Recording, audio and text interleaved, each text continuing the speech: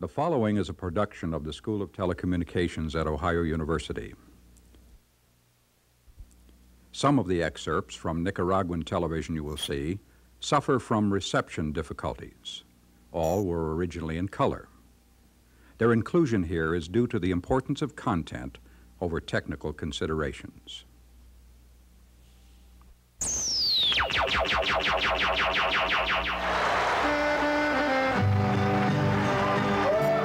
¡Viva Nicaragua libre!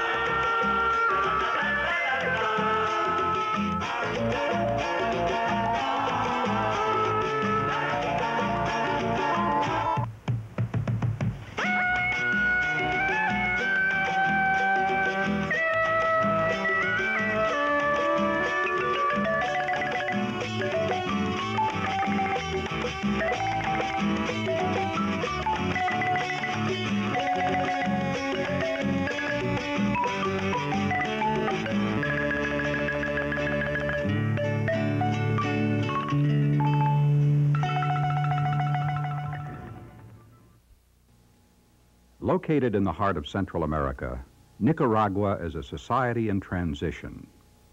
Nicaragua is a society in revolution. It is a society caught among the legacy of a brutal dictatorship, the pain of violent armed struggle, and the travails of a wrenching and continuing social revolution. In this program, we will be looking at the ways mass media are used and misused in the revolutionary context of today's Nicaragua. We will explore the political uses of television, radio, newspapers, and, to a lesser extent, murals and posters. In June of 1984, Ohio University sponsored a research seminar to Nicaragua to study the various ways that mass media are used in political communication. This visit occurred at the time of frequent and often devastating attacks on Nicaraguan civilians by counter-revolutionary forces or Contras. These Contras are funded and armed by the United States, and they terrorize the countryside from bases in neighboring Costa Rica and Honduras. Even a simple task like plowing a field now requires two people, one to plow, the other to stand guard. This small town of Ocotal, just a few miles from the Honduran border, has witnessed the destruction the war brings. Here in the early hours of June 1, 1984, heavily armed counter-revolutionary troops attacked sites of strategic importance. Targets included an electric plant, a granary, lumber mill, and the offices of various grassroots organizations.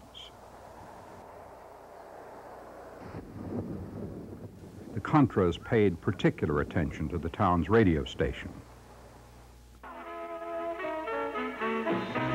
Nuestra América, desde el Río Grande a las Malvinas, tiene su señal amiga en Radio Sandino, que transmite desde Nicaragua, patria del general de hombres.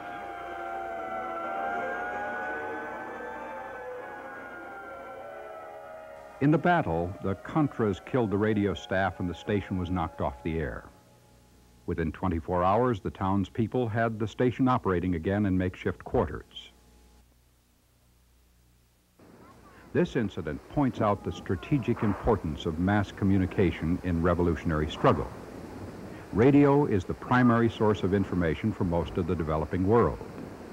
In Ocotal, radio serves to inform, unite, and encourage a people under siege.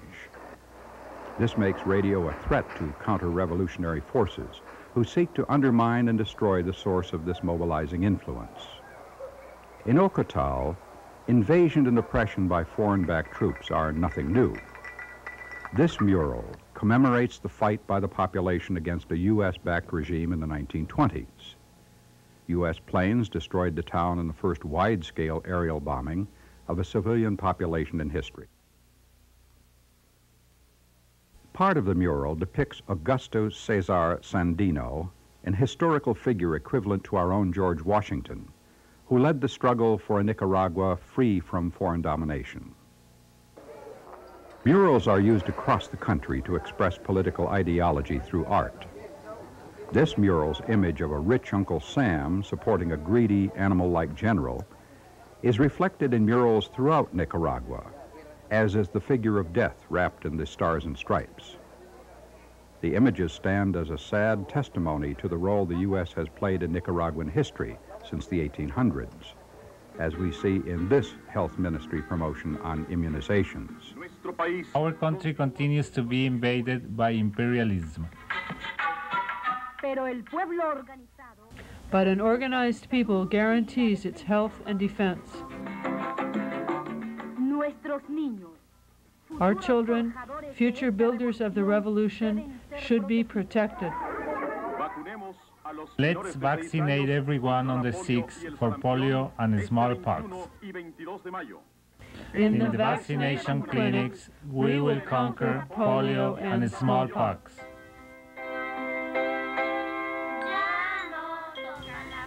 Let's all take our vaccinations for polio and smallpox. Let's all conquer our enemies in the vaccination clinics.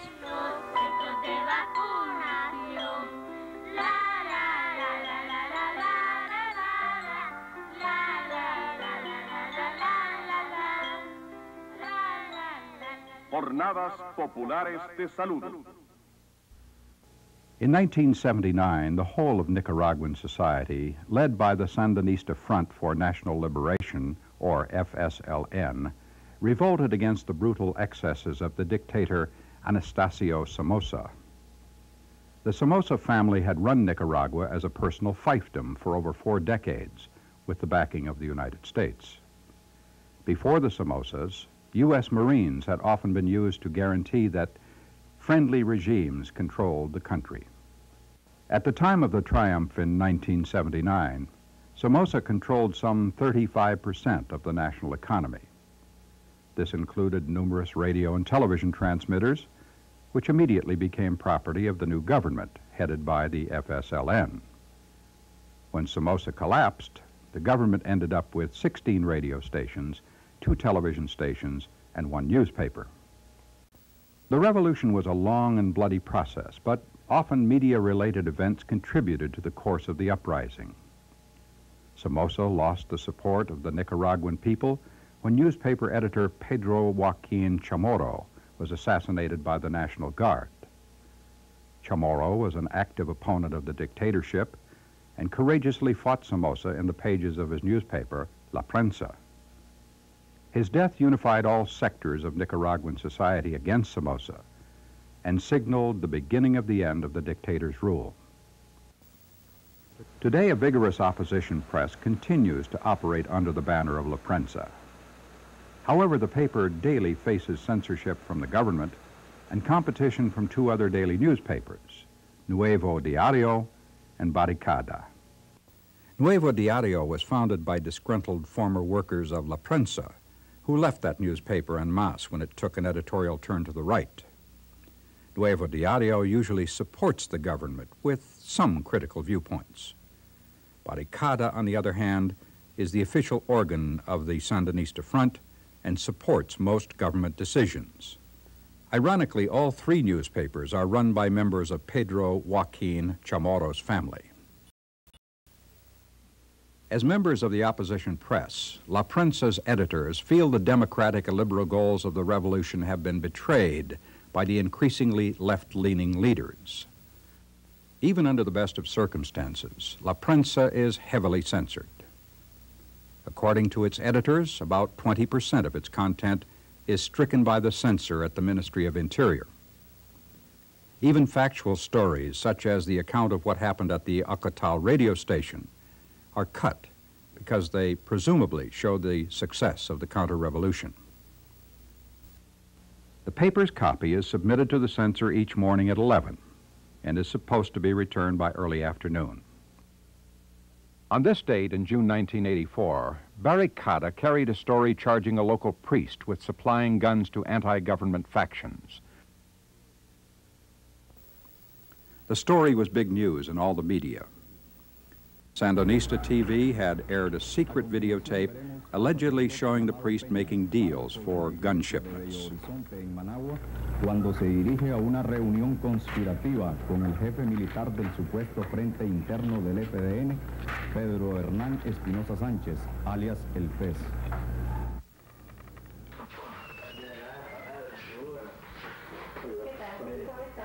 La Prensa, as voice for the opposition, including the hierarchy of the Catholic Church, wanted to run Archbishop Obando y Bravo's denial of the priest's involvement.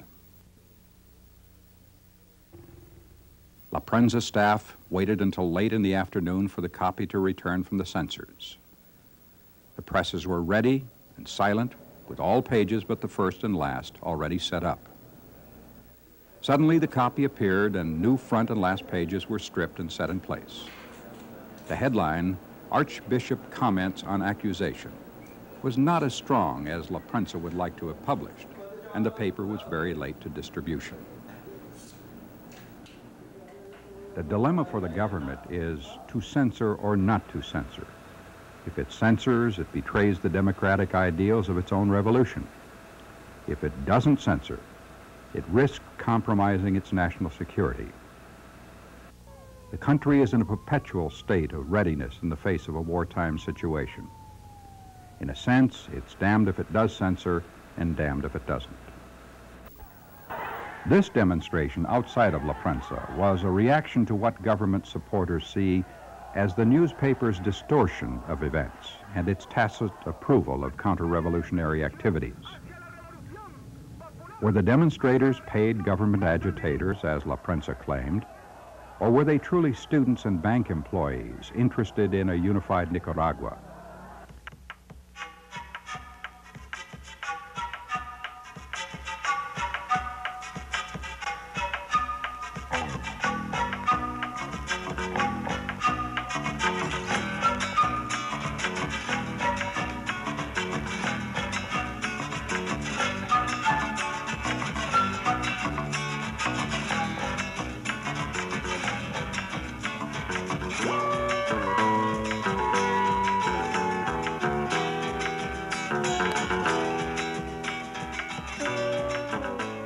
Not all media channels suffer from intense pressures and overt censorship. Radio stations in Nicaragua are run by religious organizations, private businesses, as well as by the government. Their programming is diverse and the content is largely self-regulated.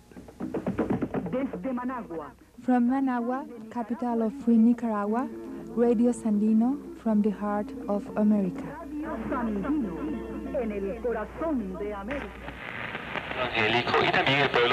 And also, the people of Nicaragua should be informed about the projects of the evangelical community as well as the other churches.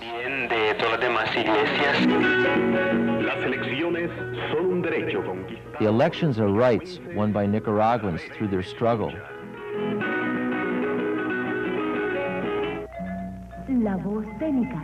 The voice of Nicaragua, the red and black signal from Managua. Capital de la patria. Capital of the liberated homeland. Chief of the Sandinista Popular Army's political command, Commander Hugo Torres, expressed that the CIA is trying to introduce in Nicaraguan territory as many Formosista guards as possible. The terrorist organization, CIA, is planning to assassinate as many Nicaraguan peasants as possible. Nicaraguan TV is pretty astonishing to many outside observers. The two national channels broadcasting from Managua and repeated throughout the country support the FSLN, much to the objection of the government's political opposition.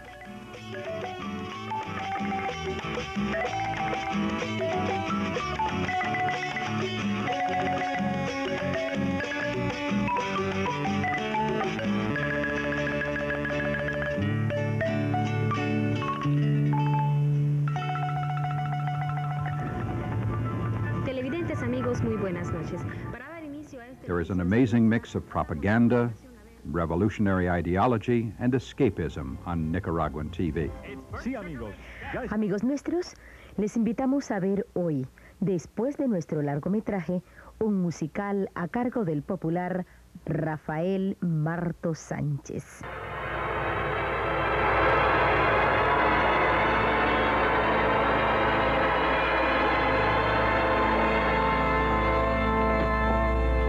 Mi nombre, Automan. El auto fantástico. Actuación estelar de David Hasselhoff. Para hoy jueves a las 8:45 de la noche presentaremos los capítulos de acción de El Auto Fantástico. Véanlo hoy jueves por Canal 6.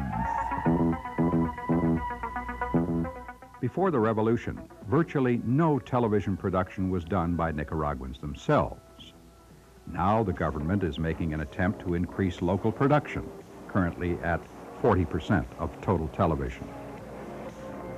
Programs are produced by SSTV or by the grassroots organizations who may pay SSTV to run their show. Particular emphasis is being placed on recapturing lost Nicaraguan traditions. Es nuestro deber quererla y preservarla. Estamos a las puertas del verano. Recordemos a Sososca. In The Plumed Serpent, produced on location, the narrator recalls an ancient legend of treason and deception relevant to current problems in Nicaragua. On the quiet waters of Volcano Sososca, on 4 rows of huge rocks, there was a beautiful temple.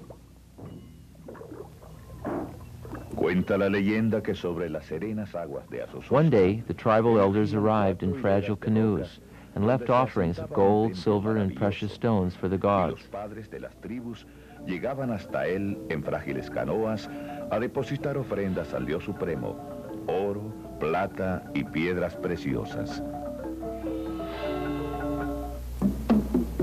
Un viejo guerrero, a quien todos One old respetaban, warrior, whom everyone respected, was guarding the temple. One afternoon, Princess Isayane, daughter of Prince Mequicheri, brought some Spanish conquistadors to the temple, believing that they were children of the sun. The guardian of the temple, who did not understand the deception to which Isayane had fallen victim, killed the princess.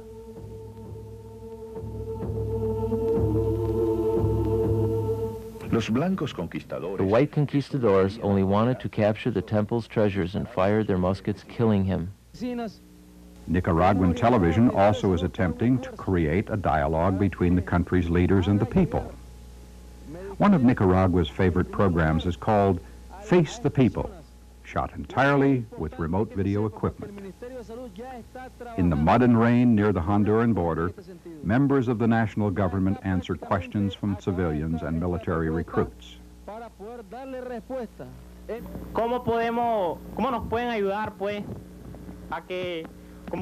can you help us?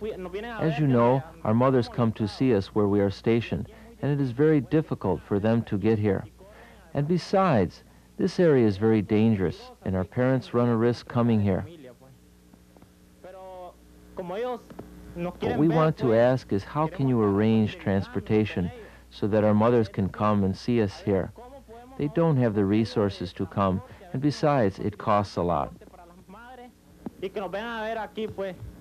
Porque independientemente que ellas vengan pues por su gusto, o sea que no tengan, o sea que por su recurso pues, para acá de este lado es muy demasiado el gasto económico que se hace por parte de los padres de familia. La mecánica usual que se ha desarrollado, como ustedes saben, es la... The usual method that has developed, as you know, is bringing the family in rented vehicles. The real difficulty we have encountered is that it is impossible for all the families to come on the same day. Besides, it's a waste of time traveling.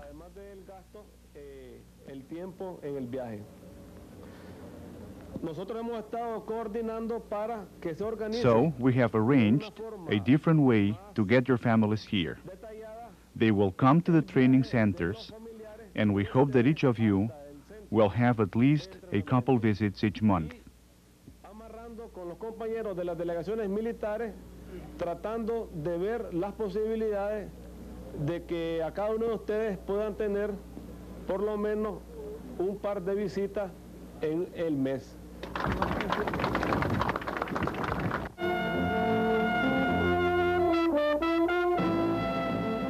Local entertainment productions are also very popular on Sandinista TV. Here on this corner is produced in a different neighborhood each program. Local people participate in the contests and musical segments, and the production becomes a real community event.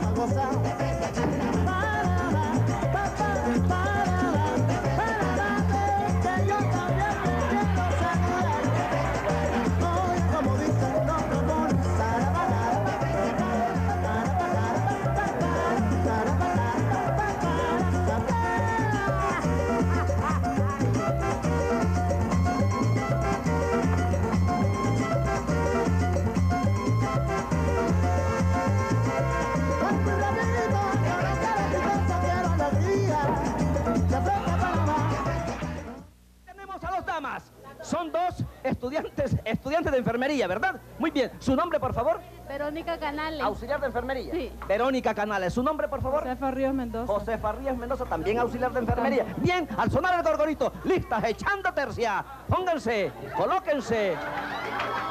Ahí está el juez. Ahí está la enfermera Cruz. Suena el gorgorito. Va jugando. Duro, no se deje la niña. No se deje. Una caída. Al sonar el gorgorito, listas. Suena el silbato.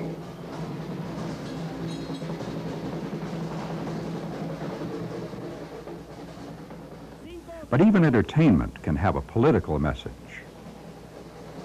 10 segundos. 15 segundos. 20 segundos. 25. Parece que el compañero Jesús Nicaragua es el que va a la cabeza. 30.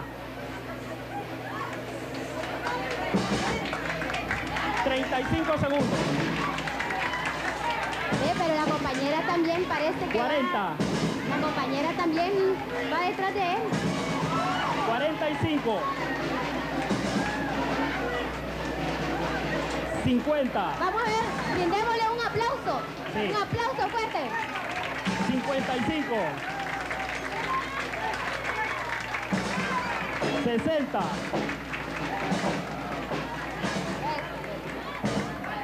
65.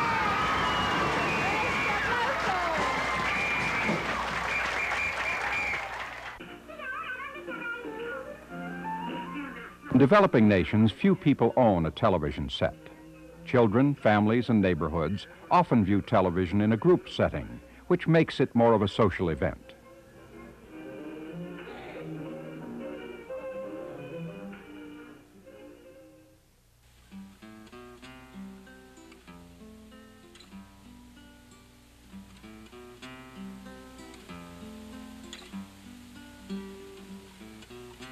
Para construir la patria no necesito más que el sol, y el sol me has dado en cada parte de vos. Para construir la patria no necesito más que amor, y amor me han dado tus manos revolución. Since 1979, dramatic changes have shaped the face of life in Nicaragua. The country has made great progress in improving the lives of the majority of its people. All of this has come about through citizen participation, aided by the media of mass communication. Nicaraguan media are remarkably pluralistic, particularly for a nation at war. Church radio stations, political party newspapers, and governmental television are all engaged in a war of ideas. To be sure, the Sandinista media predominate. This corresponds to the continued support that the Sandinista revolution has among the people. But opinion is deeply divided, and that division is apparent particularly in radio and newspapers.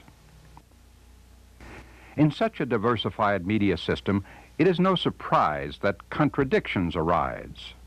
Revolutionary messages are juxtaposed with the most escapist entertainment. A government committed to popular democracy feels forced to censor the opposition. Alien foreign values exist side by side with deep-seated traditional images.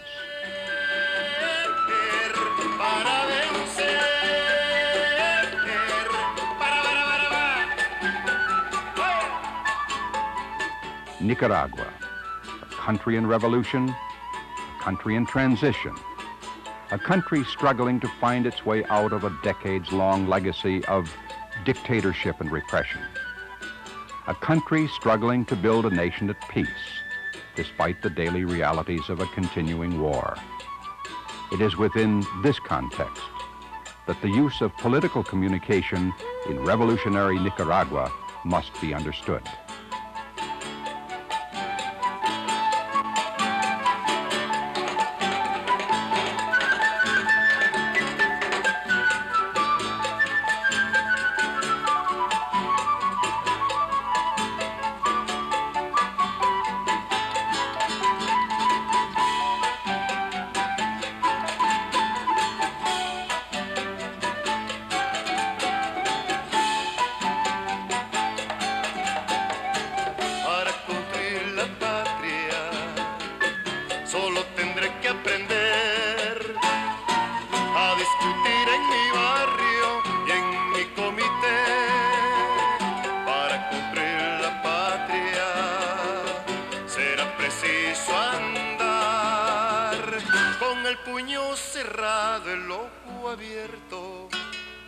Armado y organizado el corazón para vencer.